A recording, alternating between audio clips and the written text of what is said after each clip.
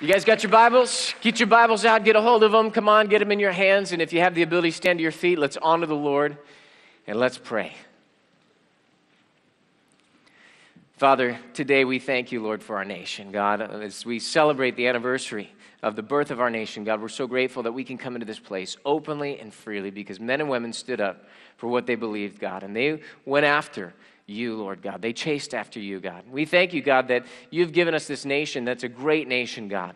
Greatest nation on the planet, I believe, Lord, because of the blessings of God upon us, Lord. May we continue to grow in godliness. May our nation repent of their wicked ways, God, and turn to you, Lord. May there be great awakenings and great revivals across our land, God. Raise up wise and godly leadership who will lead us in the direction of the goodness of God. And Lord, we praise you and we thank you for what's ahead of us.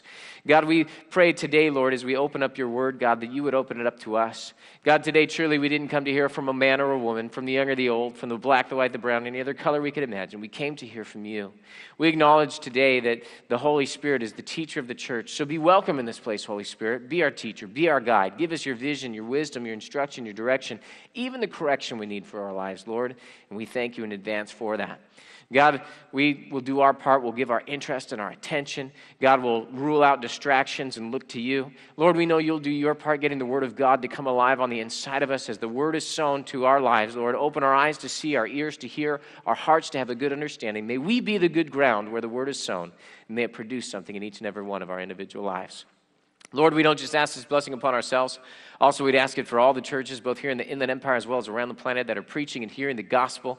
God, we bless our Baptist brothers and sisters, Lutherans, Methodists, Episcopalians, Charismatics, Pentecostal brothers and sisters, Lord. We thank you, God, for Calvary Chapel, for Harvest, God, for the Way and Ecclesia and Trinity and Emmanuel Baptist, God, all the great churches that are out there, the Victory and Foursquare denominations, God, Assemblies of God and Church of God in Christ. Lord, all the great churches, God, our Catholic brothers and sisters and Adventist brothers and sisters, Lord, if they're lifting up your name, preaching your truth, God, we bless them as you would bless us. Also, God, we don't forget our persecuted brothers and sisters scattered abroad throughout the world. God, we ask that you encourage them, strengthen them, bless them, guide them, protect them, Lord, and deliver them from the hand of their enemies, God. May they endure to the end to the glory of God. In Jesus' mighty name, we're all in agreement, and we say, Amen. Today, get your Bibles out and go with me to Hebrews, the 11th chapter. As we've been in Hebrews, the 11th chapter, we've learned some things about faith. There's no other way that you're going to live life except by faith. In fact, you cannot be even pleasing to God except that you live a life of faith, because the Bible says that we should be a people who seek after God, and there's no other way to please God except by faith, because those who come to God must believe that he is, and that he is a rewarder of those who diligently seek him. And so Hebrews 11 chapter has introduced us to some great and mighty men and women who have done great and mighty things. In fact, many scholars call it the Hall of Faith, kind of like the Hall of Fame here on the earth. This is the Hall of Faith, that these people show us something and give us encouragement in our life to live a life of faith. We come to Hebrews 11 chapter, verse number 32, and it's almost as if he starts to wrap up his thoughts about these great and mighty men and women of God. Hebrews the 11th chapter, starting in verse number 32, he says, "And what more shall I say? For the time would fail me to tell of Gideon and Barak, and Samson and Jephthah, also of David and Samuel and the prophets."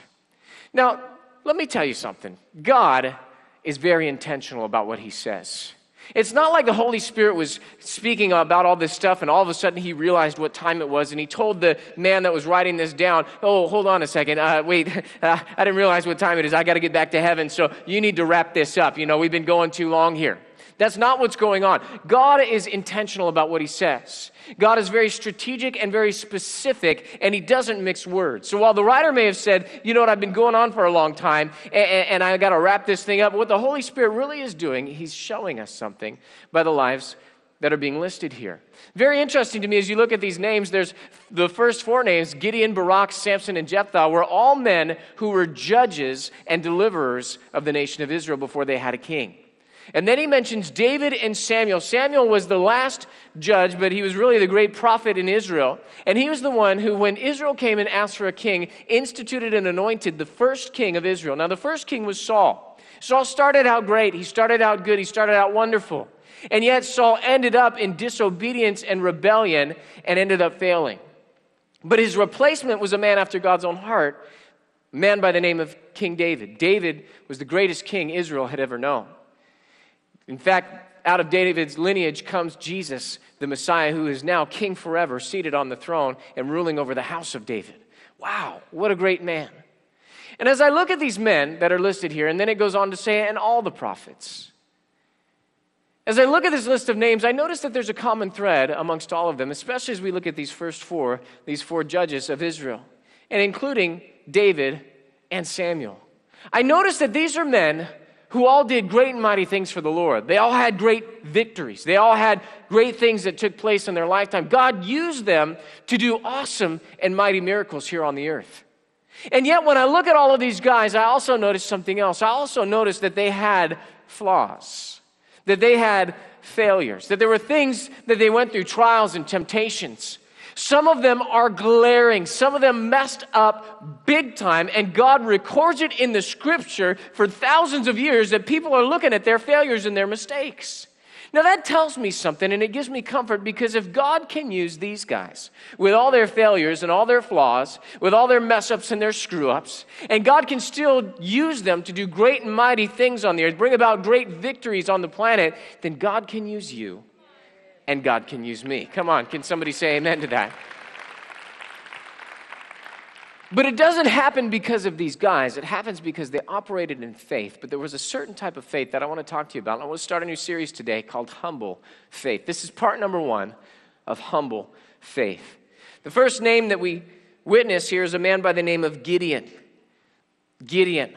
Now, I want to make a statement. I want to put it up on the overheads for you. Despite our failures and flaws, we can move forward with God and do great things through humble faith. Despite our failures and our flaws, we can move forward with God and do great things through humble faith, just like we see all of these great men did. David, Jephthah, Samuel, Samson, Gideon, that we're going to take a look at today. The common thread was their failures and their flaws, and yet God still chose to use them. And all of us could look at our lives and we could say, well, you know what? I'm flawed. I failed. I messed up. I really am not that smart. And I made a lot of mistakes throughout my lifetime. And yet God wants to use you to bring about His will on the planet. But He's going to do it through humble faith. Now, we know what faith is. Faith is the substance of things hoped for. It's the evidence of things not seen. But what is humility? See, there's a lot of humble that's out there when we're talking about humility, really. And you know this church, there's no bull, there's only the truth here at the Rock Church and World Outreach Center. And so today, let me tell you what humility really is. Is humility, well, woe is me, I'm the lowest of the low, and don't look at me, and you know, that sort of thing. See, that's what the world thinks about humility. You know, I was just kind of chuckling because I remembered that children's book, Charlotte's Web, where they had the humble pig. You remember that? And that's how we think we got to be if we're going to be humble. We need to be like that pig, wallowing in the mud, and we're really low to the ground, and I'm just a worm, and that sort of a thing. And yet, that's a bunch of bull. That's really not what humility is, because when I look in the Bible, I see these great mighty deliverers of Israel, and they weren't wallowing around in the mud. They weren't self-abasing. They weren't doing any of that kind of stuff. No, what were they doing? They were depending on God. Humility is simply this, depending on God. That's all humility is.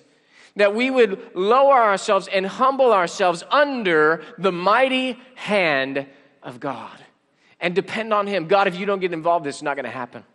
God, if you don't come through, it's not going to work. Why? Because God, I'm flawed. God, I've failed. But God, you've never failed. And God, you are perfect in all of your ways. And therefore, we can do it. Why? Because I'm depending on you, God. I'm believing you, God, for something great and mighty to happen. As we look at the life of Gideon, we see that Gideon was a great man, and he was a deliverer and a judge of Israel. Now, I want to turn to Judges, the 6th chapter. And while you turn there, let me give you some of the backstory. Okay? Judges chapter number 6. Judges was a time in Israel after the Exodus. They had been delivered from Egypt. They had come out with miracles, signs, and wonders. With a great deliverance, the Lord parts the Red Sea, and then He parts the Jordan. And He takes them in. And Joshua, with the children of Israel, has a great conquest. He divvies up the land and delivers it out to the different tribes. And then after a period of time, just like Moses had said, they got comfortable. They forgot about the miracles. They forgot about what God did for them. They forgot about their bondage and their slavery. They forgot about the wandering in the wilderness and the things that happen when we disobey God. And so they got comfortable. They were enjoying their food. They were enjoying their life. They were enjoying their wealth. And they kind of kicked back and rode on their laurels for a while. And eventually, what happened was that the nations around them started to creep in. And the worship of gods, small g, little g, not the God we serve, the big G God, but the little g gods, started to worship and bow down before idols, started to put up high places where they burned incense to the stars and to the moon and to the sun and all that sort of a thing. Started doing things that were detestable in God's sight with their idol worship. And so God started to remove his hand of favor and blessing and protection off of their lives and would raise up other nations around them. And the Bible says that they would come in and that they would start to oppress the nation of Israel to the point where they would be driven back to the one true God. And they would cry out to God and say, God, deliver us. God, remember your covenant. God, we are your people. We are the apple of your eye. And so God would raise up a judge. He would raise up a deliverer for them. And while that judge or that deliverer was alive, they would experience peace and they would be following the ways of the Lord. But when that judge would die, after a period of time, they would fall back into that cycle of worshiping idols. And it was a cycle that went on. You can see it all throughout the book of Judges. It's just a circle that would happen. They'd have these great high points and this great deliverance, and God would come through, and then they would forget God, and they would be oppressed, and they would be crying out to the Lord God. And then finally God would raise up that judge, and it would just go around and around and around. Here in Judges, the 6th chapter, we find that the same thing has happened. And at this time, it happens to be the Moabites that are coming against the children of Israel. Anytime the children of Israel would have a harvest, their crops would come up, they would start to go, and they would start to harvest the crops, and they'd be picking up whatever it was, and the Moabite raiders would come in, and they would just wipe out the nation of Israel, and they would steal all of their goods, they would steal all of their harvest, and then they would take off. And so they had to hide in caves. They didn't have any weapons. They didn't have anything that they could defend themselves with. They didn't have a lot of might, a lot of strength, and God had delivered them into the hands of the Moabites. It's at this time that we find that something takes place. The angel of the Lord comes up on the scene, and you'll notice in your Bible that it's a capital A, angel of the Lord. Really, this is an appearance of Jesus before he comes in the flesh. This is what is called a Christophany, okay? So when you see the angel of the Lord with a capital letter, that's Jesus showing up pre-incarnation or pre-coming in the flesh, all right? Y'all good? Y'all got that? Okay, Judges chapter number 6, verse number 11 says this. Now the angel of the Lord came and sat under the terebinth tree, which was in Ophrah. Not Oprah Winfrey, Ophrah. Okay, it was a place. And it says, which belonged to Joash the Abiezrite, while his son Gideon threshed wheat in the winepress. Now, a winepress, for those of you who don't know what that was a place where there was a big bowl kind of a thing, right? And it was a big bowl that they would put all the grapes in, and then they would do they would stomp the grapes, and as they stomped the grapes, the juice would flow down to the bottom, and then it had a little funnel that came out, and they would fill up their wineskins with that. It was a wine press. So here's Gideon, and he's threshing wheat in a wine press. Now, I don't know if you know this, okay? I know we're not an agrarian society any longer. We don't do too much with, agriculture and that sort of a thing. But don't you thresh wheat on the threshing floor, right? Doesn't that make sense? You don't thresh wheat in a wine press. You put grapes and you press grapes into wine in the wine press. So Gideon's doing the right thing. He's harvesting his crop and he's working, but he's doing it in the wrong place. He's in the wine press. See, threshing wheat, they'd have a pitchfork, and they would take that, and they would put it into a stack of wheat, and they would throw it up into the air, and the wind would blow across that, and it would blow away all the lighter elements of the wheat. That was called the chaff. And what would fall down was the precious grains that they wanted. That was their harvest. And so as they threw it up, and they would keep doing that until all of the chaff had blown away, and then all they had was their harvested wheat. So Gideon's trying to do the right thing, but he's in the wrong place. Why was he doing that? Look at what it says. It says, he threshed wheat in the winepress in order to hide it from the Midianites. In other words, he knew that these guys came in every time there was a harvest and they would steal everything. So he says, they're not going to steal my wheat. I'm going to hide it from them. Now, it's at this place, verse number 12, it says, and the angel of the Lord appeared to him and said to him, the Lord is with you, you mighty man of valor. Now, we got to stop right there and talk about this for a second. Because when I look at that statement, I say, God, you got to be kidding me. This guy is threshing wheat in a wine press because he's afraid that the Moabites are going to come and steal it. That is not a mighty man of valor. If I would have showed up as the angel of the Lord, I would have said, you big chicken, what are you doing in the wine press? This can't be working. There's no wind. It's not going to work. What are you doing, dummy? Get out of here. Go be a man and go thresh wheat on the threshing floor and take it like a man, right? The Moabites show up, I'll deliver you or something like that, but not God. Not God. Look at what God says. He says to him, The Lord is with you, you mighty man of valor. See, we may not see things in the natural. We may not understand that or view ourselves as such in the natural, and yet God is a God who speaks those things that be not as if they were, and he starts to declare the calling of God and the purpose of God into Gideon's life. Today, God's going to speak to you. He's going to deliver his word to you. He's going to encourage you. You're going to hear things about yourself that you didn't see in the natural, but God is going to start declaring some things into your life because you have a calling, you have a purpose, and God has a plan for your life. Gideon responds in verse number 13, much like we would. Look at what he says. Gideon said to him, "Oh, my Lord, if the Lord is with us, then why then has all this happened to us? And where are all his miracles, which our fathers told us about, saying, did not the Lord bring us up from Egypt? But now the Lord has forsaken us and delivered us into the hands of the Midianites." So Gideon looks around at the natural surroundings. He says, I hear what you're saying, but if God's for us, then what's going on? What happened to all the miracles? What happened? I've heard about these things. See, he had faith to believe that God is a God who could do great and mighty things, and yet in the natural, he didn't see them. So he starts questioning and saying, why? Why is this going on? What's happening? Look at how the Lord responds to him in the next verse. Verse number 14, it says, "Then the Lord turned to him and said, go in this might of yours." Now stop right there. What might? He just questioned you. This is the dude that's threshing wheat in the wine press. And yet you say, go in this might of yours? What might did God see? What is God talking about?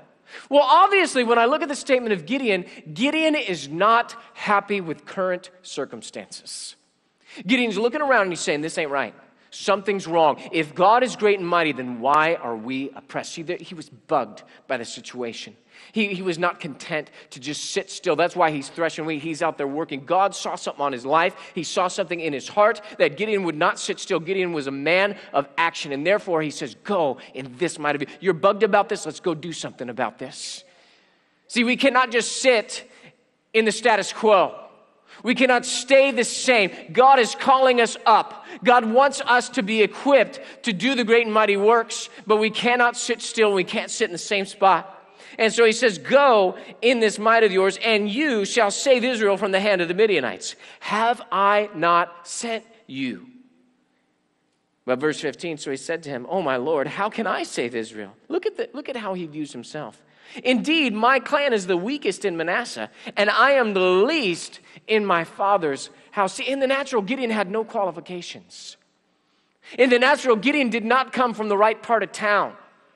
We would have said Gideon was from, not just San Bernardino. Maybe he's from the wrong side of the tracks. Some of you guys say, he probably lived next to me in Muscoy, or maybe he was over there in Bloomington, or maybe he was in Colton or Rialto or something like that. It didn't come from Yucaipa or Redlands where all those snobs live, right? And I can say that because I live in Redlands. So anyways, but Gideon came from the wrong side of the tracks. He came from the wrong side of town. He didn't come from the strongest. He wasn't a part of, he wasn't like the tall basketball players. He wasn't like the big buff football players. He was the littlest guy. He was the runt of the litter. And yet God is choosing him to use him. And in the natural, isn't it like God to take people from a broken city? See, Los Angeles, with all of its problems, took a look at us and said, hey, they're broken. They had an article that came out about San Bernardino and about the meth problems that are here called Broken, talking about our city. My goodness, when Los Angeles is looking down their nose at you, something's wrong. And it's a bankrupt city, one of two in California that stayed bankrupt. All sorts of corruption, all sorts of stuff going on. But isn't it like God to say, I'm going to choose you. I'm going to choose those things that the world would overlook. And I'm going to use you. And I'm going to raise you up to do great and mighty, wonderful things. And I'm going to take you and I'm going to use you to send the gospel of Jesus Christ to the Inland Empire and around the world. That's God. Because God gets the glory. God gets the honor because it's got to depend on him. Gideon had no grounds, but the only grounds Gideon did have to deliver Israel was the word that the Lord had given to him and the humble faith that believed God at his word. Look at the next verse, verse number 16. And the Lord said to him, surely I will be with you. See, all that right there, that's all he needed was a word from God. I will be with you. Listen, Jesus Christ said this. He said, surely I'm with you even to the end of the age. Jesus is with, that's all you need is one word from God to step out in faith and do great and mighty things on the earth.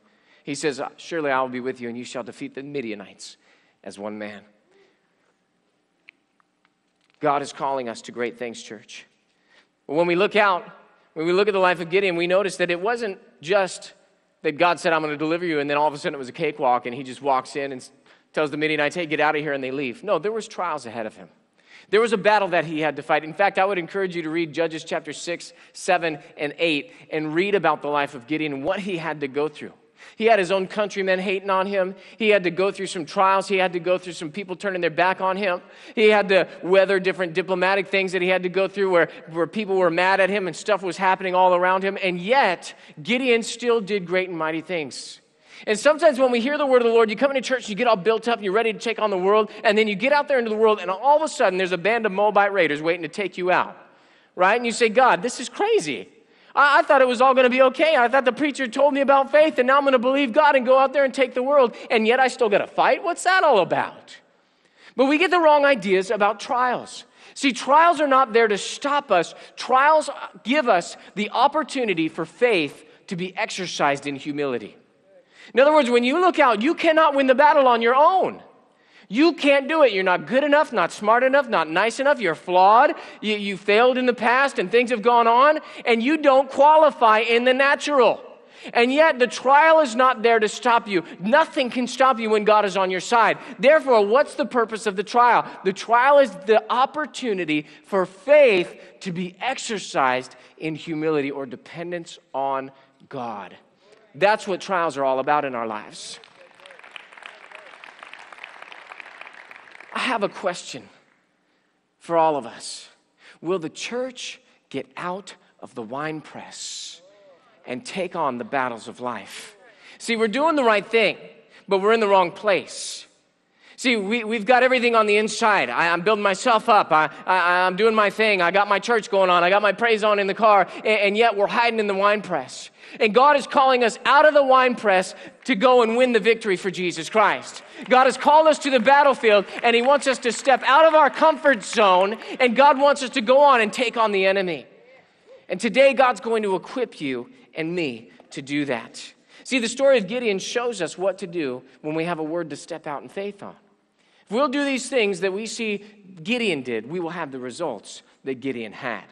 First thing is this, is we got to humble ourselves to his calling. God is calling us.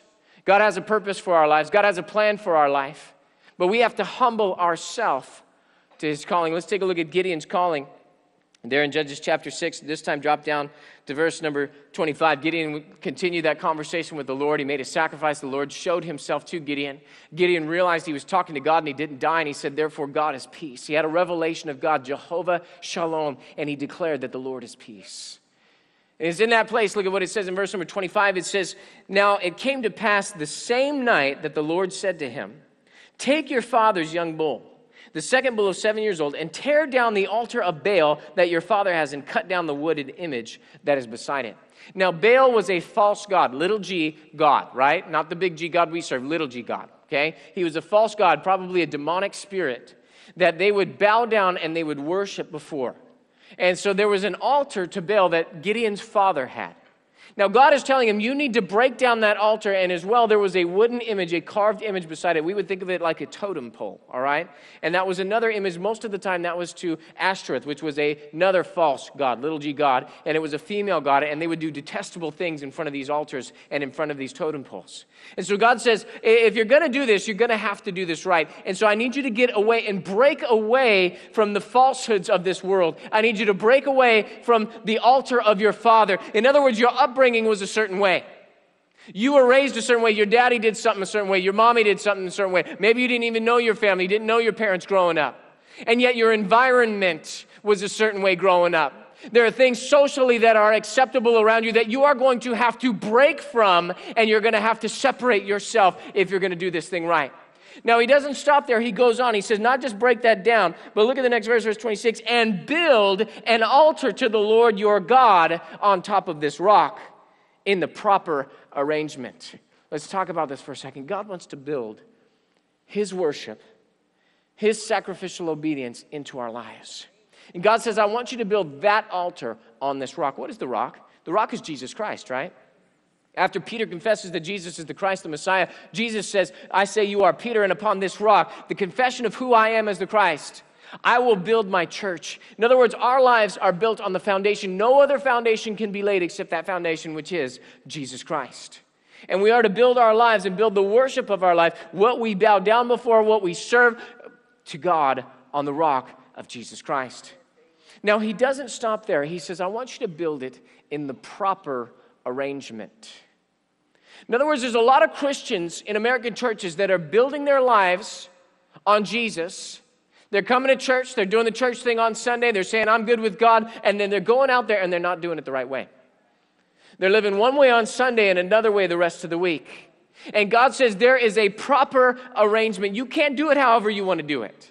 This is not whatever we say goes. This is whatever he says goes. And there is a proper arrangement. See, God gives us everything we need for life and godliness here in the Word of God. God says there is a way to serve me. I want you to do this and obey my commandments. Well, what about grace? Grace will cover it. The love of God will cover it. We can do whatever we want to do now, right? Wrong. Jesus said, if you love me, you will obey my commands. In the book of 1 John, I was just reading it last night. It said, this is the love of God, that we obey his commands, and his commands are not burdensome. In other words, God is not trying to hold us down and hold us back from having fun. No, it is fun when you serve God. Life just explodes. Life just opens up. You're so blessed, you don't even know what you should be doing with yourself. You're like, I just can't. I'm blessed.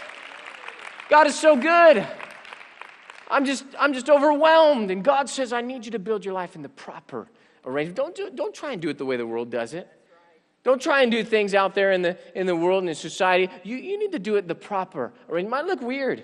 You might get hated on by some of your friends. Some of your family might be wondering about what's going on in your life. Complaining about how much time you start spending in church. And wait, you're giving your money to that church? What are you doing giving your money to church? They never had a complaint when you're giving your money to the drug dealer, or when you were giving your money to pornography, or when you're giving your money to the bar, when you're giving your money to the club, or when you're giving money to, some foolish thing you saw on television. Yeah, go ahead, do that, right? But don't give your money to church.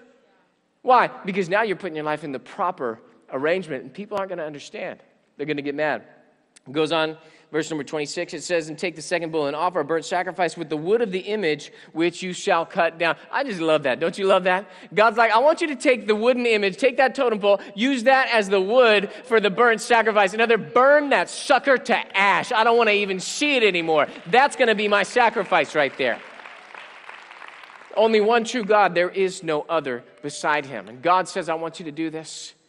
Verse number 27, so Gideon took 10 men from among his servants and did as the Lord said to him. But because he feared his father's household and the men of the city too much to do it by day, he did it by night. So Gideon, the man in the winepress, is now the man in the middle of the night doing the will of God. He did it, praise God. He went after it. He was obedient to what the Lord had said to him, but he still had some fear in him, right? But listen, he still accomplished the will of God. Now, sure enough, his dad came out, and the men of the city came out. They saw that the altar was torn down, that the wood was burned in the image, and there was a new altar that was set up there. And the men of the city came to his dad, and they said, we're going to kill your son. He took out the altar of Baal. Now, the dad was smart. The dad was wise. And he says, listen, if Baal has a problem with him tearing down his altar, let Baal kill him. And the men said, well, yeah, you're right. Okay, we'll let it alone. And they took off. Pretty cool, huh? Pretty good dad. At least he was smart in that way. But it's amazing to me what God is speaking to us through this. What is God saying? God's saying, no excuses. There is no excuse that says, I can't serve the Lord and I can't do what he's called me to do. No, when God has told you to do something, you need to humble yourself to his calling. There's no excuse. Well, I don't want to rock the boat, Everybody's so politically correct these days. We don't want to offend anybody. Listen, the gospel in its nature is offensive, guys. A naked man hanging on a tree that's crucified and dying because I messed up is offensive to my flesh. No one likes that reality. No one wants to stare the Savior God, a perfect God, in the face when he's nailed to a tree because it makes us feel bad. We're going to hurt. We're not going to like it. And it says that as we preach the gospel, it's the stench of death to those who are perishing. In other words, they're going to say, I don't like that. It is offensive, guys. And yet, it's the truth. And without it, there is no way of salvation. That's why we've got to stop being so politically correct and just tell people the truth. Most of you come to this church because we don't patty cake and play games. You like the fact that we tell you the truth. So what makes us think when we walk out of these doors that people out there in the world want us to play games and patty cake? Well, we got to relate, Pastor. I got to get their respect first. So, I need to watch the shows and I need to watch the movies and listen to the music so that I can relate with them when I'm talking. That's a bunch of hooey. You need to love them. They will relate to the love of God. You need to tell them the truth because they want to hear the truth. And you need to not sugarcoat it, candy coat it, water it down. You need to give them the potent, pure Word of God. Listen, I love you enough to tell you the truth. You're headed for hell, but I love you too much to let you go. Jesus loves you too much, and that's why I went to the cross. And you need to get saved and come to the rock. Come on, somebody. That's just how it needs to be. Get out of the wine press. Whew. 1 Corinthians chapter 1. Turn there with me. 1 Corinthians chapter 1. Hallelujah.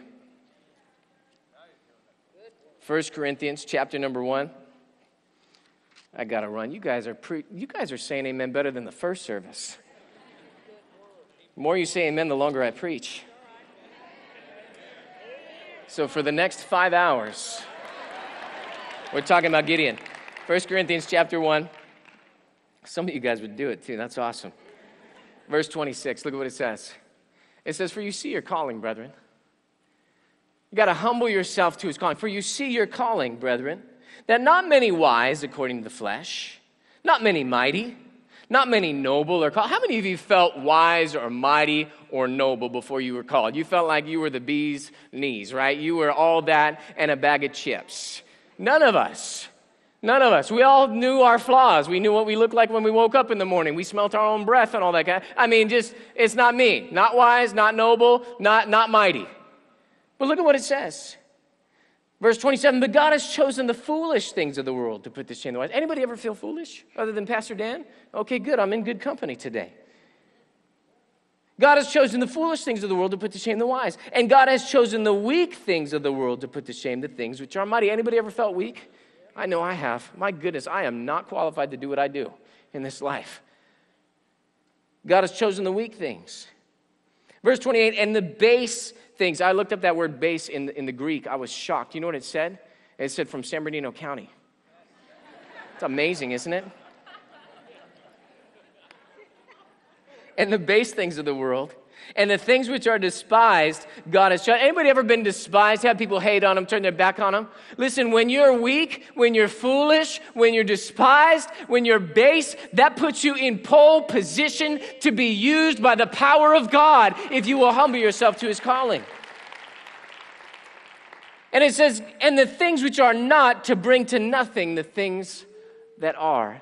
God wants to use us, church, but we got to humble ourselves to his calling. Second thing is this, not only humble ourselves to his calling, but depend on his ability, not on our ability. We're weak. We're despised. We're base. We're from the wrong side of the tracks. We're from the wrong town, from the wrong city, got the wrong last name, got the wrong color skin, got the wrong education, got the wrong looks. And yet God says, I want to use you to do great and mighty things. Who, me? Yeah, you. Hiding in the wine press, walking around during the nighttime. But it's got to be dependent on his ability, not on our ability. What's Gideon famous for? You guys know what Gideon's famous for? Anybody know? Shout it out at me. The fleece, right? Gideon is famous for the fleece. Here he comes and he says, God, if I'm going to do this, I got to know it's you. So what does he do? He takes a fleece and he throws it out on the ground and he says, God, if it's you, then I want the fleece to be wet and the ground to be dry around it. And so he goes to bed that night, he wakes up the next morning and he goes and he grabs that fleece and he could wring the fleece out into a whole bowl of water and the ground was all dry around it. He said, God, that's cool. But I just need one more assurance. Just give me one more, God. Do me one more, all right? This time, I'm going to throw the fleece out there, God, and if you would, make the ground around it wet and the fleece dry. This next morning, he wakes up, he comes out, the ground is all wet, he picks up the fleece, and it's completely dry. Now, the Bible tells us not to tempt God, so I would encourage you guys, don't throw fleeces out. God, if it's you, God, if you want me to give $1 in the offering today, I want lightning to come out of the sky and strike Pastor Dan in the leg, Don't do that. Do not tempt the Lord your God, okay? I only had one prayer like that one time. I remember I met this beautiful blonde girl here at the Rock Church. I had been invited. I was in a Christian rock and roll band, and we played, and I was introduced to this beautiful girl. In fact, she was the pastor's daughter. and she's a gorgeous blonde girl. She happens to be sitting over there on the front row. And I remember at that time I had prayed. I said, God, I don't want to be, girl crazy, Lord. I want to seek you. God, my heart is for you. And therefore, Lord, if you want me to be single like the Apostle Paul for the rest of my life, God, I am ready for that calling, God, if that's what you want. And so then I meet this beautiful blonde. I can't get her out of my mind. And I'm going, I rebuke you, Satan. Get behind me, And I just can't get her out of my mind. And I'm thinking, God, this is nuts. I was just telling you how pure I wanted to be and how holy and how I'm going to follow you and be a eunuch for the kingdom or something like that, And so I threw the fleece out. I said, God, I'm going to a concert tomorrow. And if she's there at that concert, I'll take it as a sign from you, thinking, got that one taken care of. She was there, guys. I'm like, all right, I got to marry this girl, I guess. So anyways, we got married and the rest is history. Don't do that, all right? Don't be throwing fleeces out for the Lord. But remember this same Gideon, this is the guy that was in the wine press. This is the guy that was out there in the middle of the night. This is the guy that had the fleece. And this is the guy also that the Lord had to deal with some things. First thing God dealt with was pride and fear. Gideon sends the word out to the nation. He says, I want you guys to gather to me. I want you guys to come out. I want you guys to fight with me. So an army of 32,000 people shows up. That's pretty good, right? 32,000. Well, that's not too good when you're coming up against hundreds of thousands. So we would have thought, oh, well, God will still do it. God's amazing. God's mighty. God can make it happen. But God says, lest Israel say that their own hand has delivered them. You got too many people with you, Gideon. So I want you to go on. I want you to ask whoever's afraid that if they're afraid, they can go home. So Gideon says, all right, God. And so he goes to the army. He says, anybody afraid? Go home. 22,000 people left. I'd have fell out. But Gideon gets up, 10,000 are left, right? That's still a good number, God. Okay, let's go. And God said, nope, you still got too many. And we say, what? See, we'd have been having, God, we need to have a talk over here. This is crazy. And yet, Gideon was just obedient to the word of the Lord. And he didn't depend on his own ability, he depended on God's ability. So God says, I want you to give the guys a drink. Whoever drinks just face in the water, send them packing. Whoever bends down and cups it and then laps it up like a dog, they're the ones that are going to fight for you. Listen, the ones that bent down and lapped, 300. That's it. 300. The rest of them Gideon sent home. And with those 300, God used them to rout the army of Midian. Now, God also had to deal with fear once again because this Gideon, the guy that was in the wine press, the guy that was in the middle of the night, the guy with the fleece, God says, and Gideon, if you're fearful, I want you to go down and just listen in at the camp. So he says, I'm going to take a walk, right? He goes down to the edge of the camp, and he starts listening in, and he hears some guys, and the guy says, man, I had this crazy dream last night. I must have ate a bad pizza or something like that, and had this weird dream, and it was just a bread roll that rolled right into the camp, and it hit the edge of the tent, and the tent just fell down to the ground. The other guy that he's telling the dream to says, well, that's none other than the sword of Gideon. Gideon's like, shoot, yeah, all right, that's my sword. Yeah, let's go, let's do it. So he gets his army together, he gathers them up, and he starts to give them instructions. What's the point of what we're talking about, guys? What are we talking about? Is that we're talking about you have to depend on the ability of God. See, Gideon could not depend on his own power. He couldn't depend on 32,000 men. See, that would be pride, and pride is in opposition to humility. But he also couldn't operate in fear. He couldn't go out there in presumption and say, I'm going to do this. No, he had to operate in faith. He had to have the word of the Lord to step out on because it wasn't Gideon's ability. It was God's ability. You there in 1 Corinthians still? Go to 2 Corinthians, right at the end.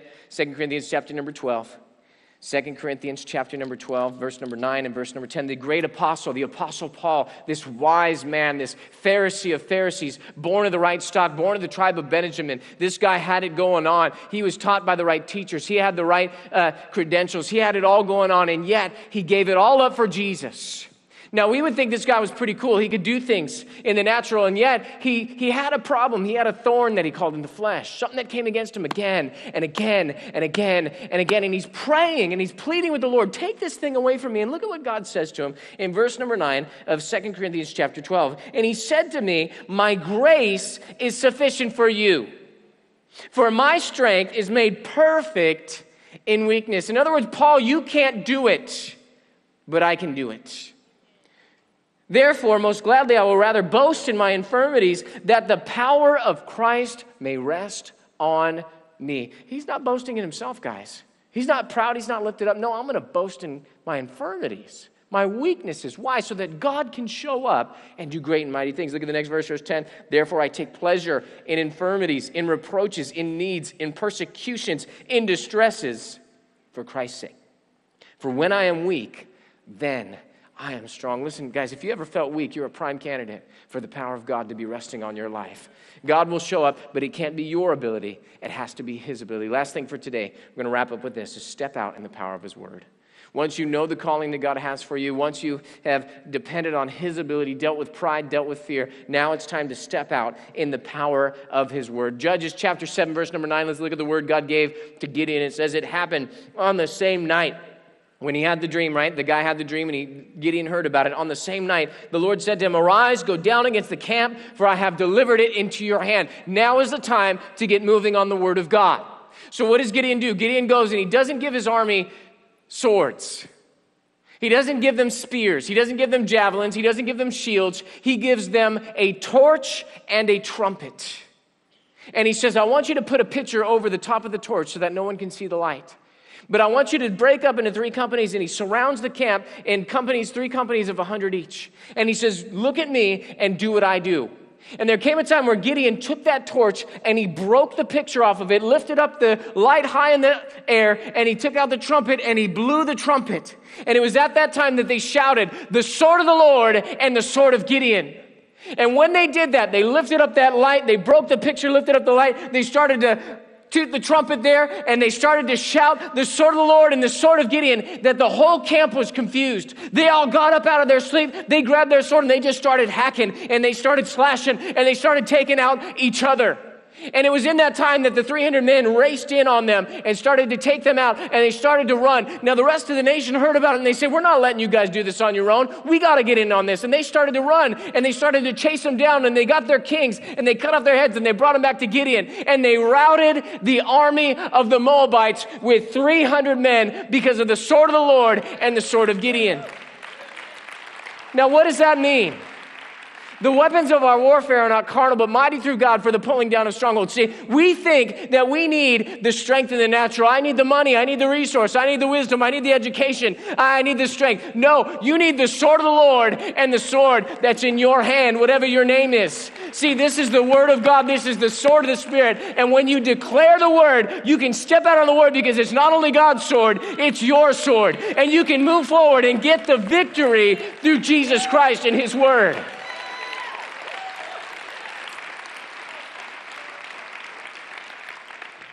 Charles Spurgeon said, when the truth conquers us, we shall conquer by the truth. What do you believe in God for? What's God speaking to you? What is the word of the Lord on your lips? When the truth has conquered you, when you get it deep down on the inside of your heart, when you humble yourself to his calling, and when you depend on God, not on yourself, then you can step out on his word and declare the sword of the Lord and my sword. God will take care of the rest. You will have the victory in Jesus Christ. Did you guys get the word of the Lord today? Hallelujah. Humble faith. It's going to be a great series. Stick around. Stick around. Great things are ahead of us. I want to talk to you guys before you leave this place. Remember, I'm going to slap you with my Bible if you get up during this time. Stay seated. Your eternal life's at stake. I want to make sure that you don't go to hell, that you go to heaven. Let me love you enough to tell you the truth. Let me get in your face for a second because you've been patty caked with long enough. The world has told you you're okay. Just kind of float through life, do whatever. If it feels good, do it. Maybe well-meaning Christians have told you you don't have to do anything. God loves you so much. The way is broad and open and wide. And yet Jesus didn't say all roads lead to heaven. Did you know that? Jesus never said all roads lead to heaven. We like to say that, all roads lead to heaven. You do your thing, I'll do my thing. People out there in the world, they can do whatever they want to do. We'll all make it there somehow, some way. Listen, guys, that's foolishness. Jesus said there's one way. And he said the road is narrow and it's hard to find. And Jesus came and he said, I am the way, the truth, and the life. No man goes to the Father except by me. It means there's God's heaven, we got to get there God's way. Not your way, not my way, not some well-meaning church committee's way or the world's way. We got to get there God's way. Jesus came and he told us the way to heaven. He said, if you want to enter the kingdom of heaven, you must be born again. It's that simple. No other way you're going to make it except by being born again. Now, the world out there has tried to define for us what being born again is. They've portrayed it in movies and books and magazines and blogs on the internet as to be some weirdo, goofy, out-of-control Christianity. And yet, nothing could be further from the truth.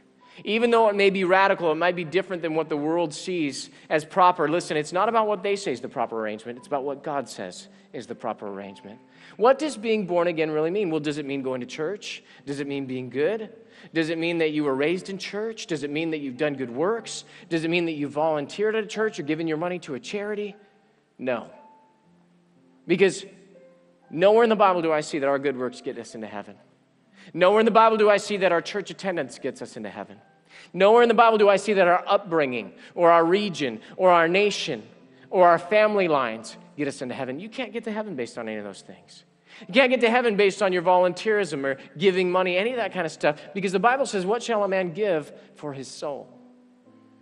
Our goodness will always fall short, because the Bible tells us all have sinned and fall short of the glory of God. We're not going to make it to heaven based on our good deeds, based on our charitable donations, based on our interest or our volunteerism in church. You must be born again. So then what does being born again really mean? Well, from the beginning of the Bible to the end of the Bible, it's always meant the same thing. It means that you've given God all of your heart and that you've given God all of your life. It's just that simple. It's all or nothing with Jesus. Let me prove it to you. Last book of the Bible, book of Revelation. Jesus is speaking to a church, just like he's speaking to us here in this church today. And he says, when I come, I want to find you hot or I want to find you cold, because if I find you lukewarm, I will vomit you from my mouth. Those are pretty gross, graphic words from the mouth of Jesus. What's he saying? Lukewarm, what's that all about? Well, it's a little in, little out, little up, little down, little token prayer every now and again. An occasional church attendance. God is something in your life, but he's not everything. You're not opposed to God, but you're not wholehearted for God. Listen, if that's your relationship with Jesus, you're not going to make it. How do I know that? Because only people that are not real Christians will be ejected and rejected from the body of Christ. So today I'm going to give you an opportunity to do just this, to be born again, headed for heaven, denying your presence in hell. In a moment, I'm going to count to 3 just like this. 1, 2, 3. And when I say 3, I'm going to pop my hands together just like this. Bang! When you hear the sound of my hands popping together just like that, bang! That's your opportunity to raise your hand. What you're doing by the raising of your hand is you're saying, I want to give God all my heart.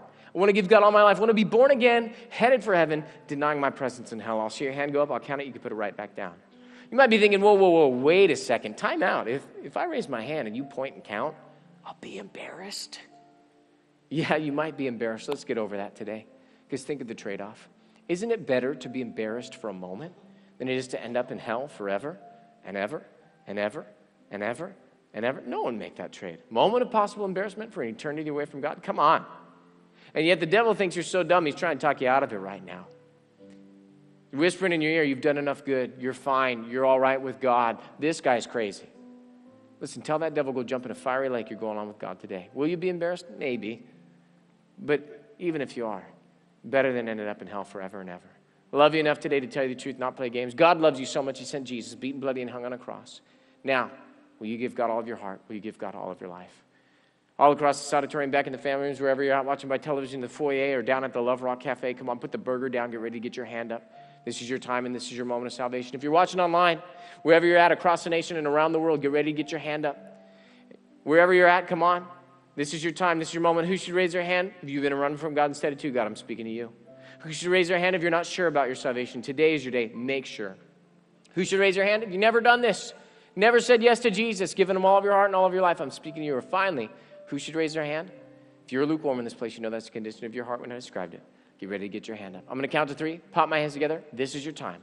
This is your moment of salvation. Here we go. 1, 2, 3. Let me see your hands. Just raise them up high for me right now if that's you. Thank you. There's 1. God bless you. There's 2. There's 3. There's 4. Gotcha. There's 5. There's 6. There's 7. Gotcha over there. There's 7 wise people. Anybody else on this side? 7, 8 in the family room. 9 in the family room. Thank you. God bless you. Who else? 9, 10, 11. Thank you. Who else? Today, anybody else on this side? About 11 or 12 wise people. I got you up there. Thank you. God bless you. I see your hand. Anybody else real quick that I did not already see? About 11 or 12 wise people. I want to make sure that you have this opportunity. Check yourself out. Check your heart out. If you don't know if you died right now where you would end up, whether heaven or hell, it's this easy. Make sure today before you leave this place. We are not assured tomorrow. Anybody else real quick? Get your hand up if that's you. Know you need to give God all of your heart. Know you need to give God all of your life. Anybody else? Anybody else? Is there someone up there? Thank you. God bless you. Got you up there. Got you over there. God bless you. Who else? Anybody else real quick? Just raise it up high when I'm looking your direction. Anybody else? Anybody else? All right, let's give the Lord a hand for about a dozen wise people. Hallelujah. All right, those of you that raised your hand, or even if you didn't raise your hand, it's not too late. Once you get a hold of your coat, purse, sweater, Bible, a friend if you need a friend. Once you get in the aisle and meet me up front, because we're going to change destinies today. Can't do that till we get you down here. Let's not leave during this time. We're trying to get people to come this way. If you go that way, they're going to follow you that way, okay? So I want you guys to be respectful of the move of the Holy Spirit, drawing people to himself. And let's all stand and welcome them. If you raised your hand, if your children raised their hand, or if you should have raised your hand, come on, get your stuff, get in the aisle, and meet me up front right now. Come on down. Come on down. I surrender all. They're coming. Come on. You can come too. I surrender all. This is your time. This is your moment of salvation. Unto thee, my blessed Savior, I surrender. Hallelujah. From the families, if you need to bring your children, they're welcome. Come on, bring them on down. Bring them on down. They're still coming. They're still coming. Hallelujah. Come on, give them a hand. You can come too. Blessed Savior, I surrender all. Hallelujah. They're still coming. Come on, there's room for you here at the altar. This is your time. They're still coming. They're still coming. They're still coming. Come on, step out in faith. The Lord has spoken to you. Now it's time to move. Come on down. Come on down.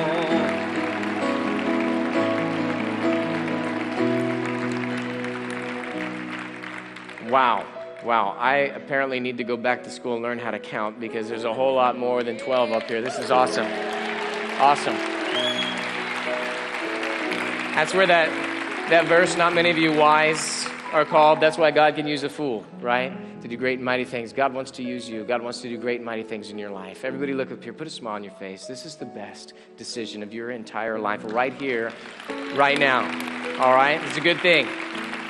Okay? I want to introduce you guys to a friend of mine right over here to my right, your left. This is Reverend Antonio. He's a good guy, okay? You can call him Tony if you like. Good guy. Okay, nothing weird goes on. Me and Elijah, we're about the weirdest ones up here, okay? Comparing socks and stuff like that. That's us. He's cool, all right? He's going to do three things. He's going to lead you in a prayer to invite Jesus in your heart. You're going to be born again. Secondly, he's going to give you some free information, some free literature to read about when you take it home. Real easy, simple reading. Help find out what to do next in your walk with God. And then finally, he's going to introduce you to someone we have here in the church called the spiritual personal trainer. Heard of a physical trainer in the gym helps you get strong, right? Spiritual personal trainer is that person. Come alongside you for a period of time and encourage you in the things of God to help you to build your life in the proper order, like God says. You don't go back serving the ways of the world, serving the devil, any of that kind of stuff. But now you can go on with God and be pleasing to the Lord. You're going to live a great life. Got a great life ahead of you. Great things are going to take place in you today. So if you guys will just make a left turn, your friends and family will wait for you. Follow Reverend Antonio. Love you, Tony. Come on, let's give the Lord a great big praise today.